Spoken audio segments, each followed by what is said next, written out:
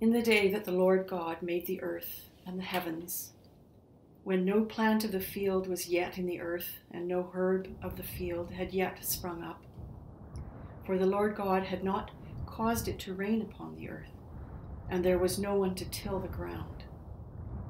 But a stream would rise from the earth and water the whole face of the ground. Then the Lord God formed man from the dust of the ground, and breathed into his nostrils the breath of life, and the man became a living being.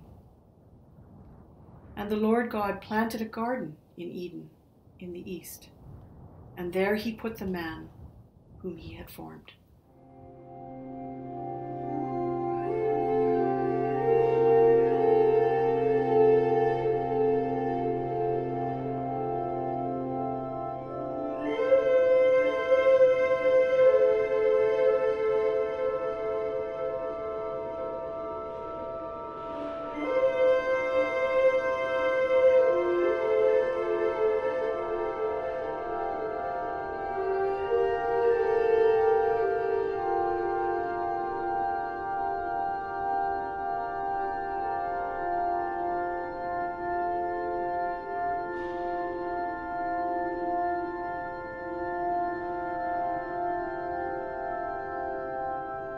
O Rex Gentium.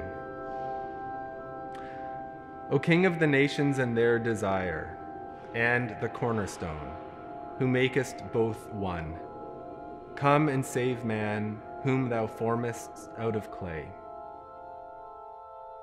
The painting shows us the creation of Eve, the creation of humankind formed of clay, coming to be by the word of God the Almighty, creator of heaven and earth.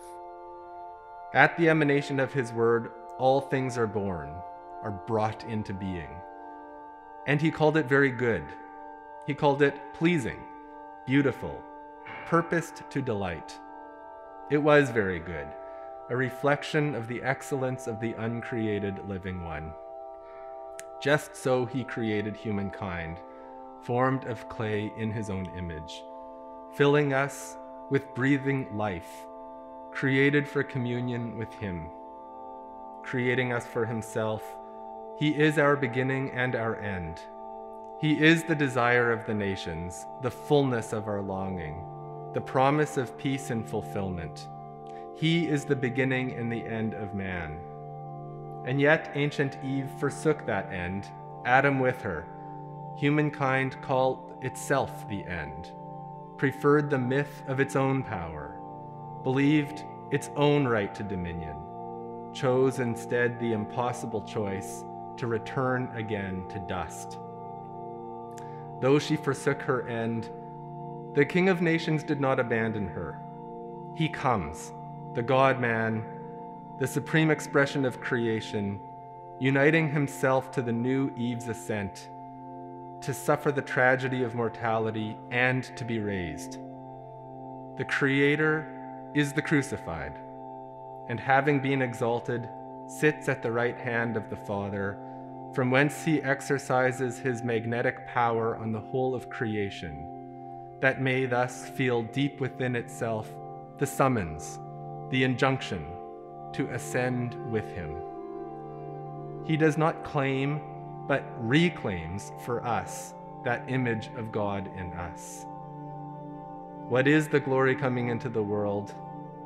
It is the glory of Christ, our desire.